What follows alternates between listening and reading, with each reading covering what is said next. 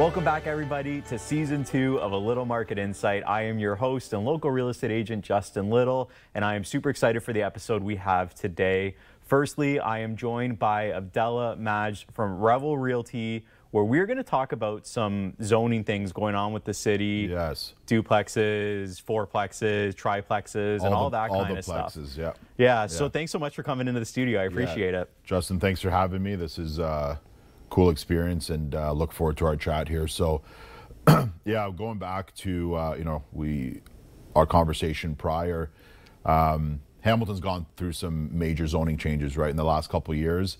I still think there's a majority of the population, the local population, that aren't quite aware of what you can do with these lots that primarily before these changes happened, you could only go up to a legal duplex, and there was a ton of red tape, and you're jumping through hoops. But what we've been involved with at a high level over the last couple of years, especially, is educating and organizing ourselves and our clients to take advantage of these new zoning changes, right? So again, where before your C&D zoning could only go up to legal duplex, now those lots have been rezoned to R1, R1A, depending on where you are in the city. So the initial change came a couple years ago, where they rezoned about 80,000 parcels, and they, looked deeper into the city, still rezoning, and adding on to that ability of converting your single family home into 4 units, right? So imagine you've had a duplex in the city for years, and you feel that, you can't squeeze any more out of it or intensify it anymore. I would highly suggest to, contact your local kind of power team. My power team with construction and planning with 555 Construction Management. We have Deck Inc., who handles all of our engineering and planning. What we do on an educational level is we're them definitely more so, but constantly talking to the city, and obtaining more information, right? So the one thing is with the city of Hamilton, right? Obviously a super busy municipality. Hamilton's a very heavy investment scene, and there's tons going on a daily basis, especially with where the zoning is now. I would say the majority of the population isn't educated on, unfortunately, but to no one's fault. And the other thing too is these conversions don't only stop at 4 units, right? With the more senior investors that we deal with that look at downtown Hamilton, you've got these big all brick type of shells, right? That you'd normally not look at and think, okay, I can convert this into an apartment building, right? So that's become a very popular investment vehicle, for those that are at that level, especially with where CMHC is these days, and the amount of and the funds that they've dedicated to the market. We see people take advantage of their mortgage terms quite a bit, especially on the MLI Select side. So again, might not be over popular information, but they have 3 major arms in order to obtain like their highest level of lending, meaning your highest loan to value, the most competitive rates, and your longest amortizations. So they have an affordability and an accessibility and an energy efficiency arm. They all have their different processes, but it's an incredible opportunity for anything that's 5 units and up in the commercial world, where you can obtain these mortgage terms where you wouldn't normally see it through other vehicles on the residential side.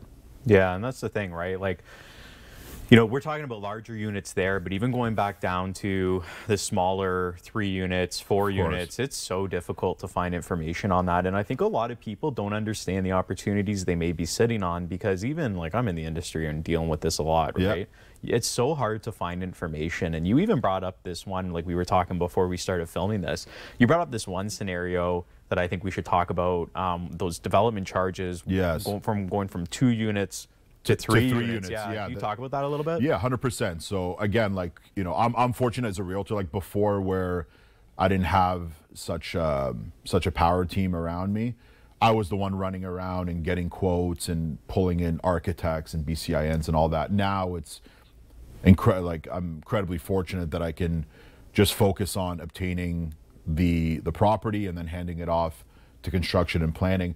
But yeah, just something as recent that happened that was brought to my attention, not a client of mine, but a client of our sister companies here, where there was a conversion from legal duplex to a legal triplex, and something changed dramatically in the city as of June 1st, and the client was facing development charges on that third unit, right, where normally you wouldn't if you're converting from single family to legal triplex, which is something, you know, we do at a pretty high level here in Hamilton. You know, and it came down to our planning arm basically going back and forth to the city, having like a normal conversation about logic and precedence, and eventually they looked at it and they reversed the development charges, and then made a comment about making that case an example throughout the city. How much were the charges going to be?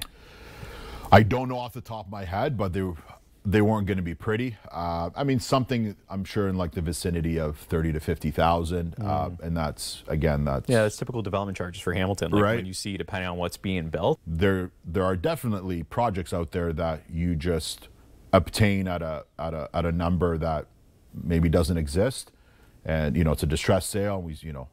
I know you and I see a lot of those distressed sales, and you know, unfortunately, people going through it in this economy. Sometimes it may make sense, right? If I still have that equity on the exit, then I'm, you know, to me it's just reverse engineering. Okay, if I have a $30,000 to $50,000 sum that I need to basically, you know, watch evaporate, but I'm still obtaining the return after. Then that's a decision you and your team and whomever and your partners have to make, right? So to me, it's not all doom and gloom. You just have to be aware, because it could more or less destroy performa at times, right? So, but again, it's about educating, connecting with the right people in the city that go through it at a high level, because to me, it's the repetition, it's the continuity with the city, right?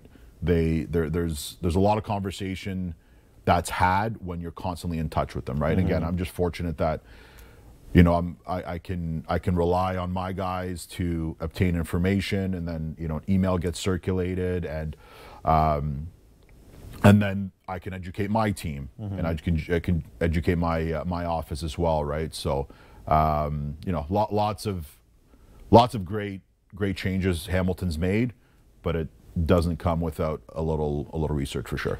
And before scaring people away from ever doing the conversion, so the development charges, typically we don't see it when you're going from a single family to a 2 unit, or a single family to a 3 unit. Yes. You don't see it, but the fourth unit for sure. For sure, you'll see it on the fourth unit. On the fourth unit. Okay, that's good to know. And then if the but from going from the 2 to 3, they were trying to it was something, again, like I'm not going to sit here and act like this has just happened a few days ago, and I felt, you know, let's maybe touch base on it, but it was from a legal 2 to a legal 3. Okay. Not from a single family to a legal 3. Okay. Right. So then again, there was a crossover date, and right. Which again, you think they wouldn't be charging this just because we're talking about all the issues with affordability and stuff? You would think that this would be something, either minimize it or get rid of it to allow. Yeah. Because in the long run, aren't they going to charge more taxes after it's been converted? Of course, into they're going to reassess, and we all know Hamilton, you know, is not the prettiest, as much, you know, so I love the city. I've been here almost my whole life, but the taxes, you know, property taxes in general are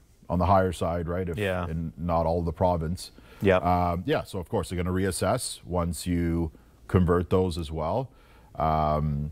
So there's a lot you gotta be mindful of, right? For sure, for sure. And people can reach out to you if they need more information on that. But I appreciate you coming on the show. We're all out of time for the segment, unfortunately. Yeah, they just whizzed by. We could keep going for another 20, 30 minutes, I think. 100%. That's awesome. Well, thanks so much for joining, Abdellah. I really appreciate it. Awesome. Thanks, Justin. Coming up next, we are heading on the road with Safe from Newport Construction, where we're going to be talking about garden suites.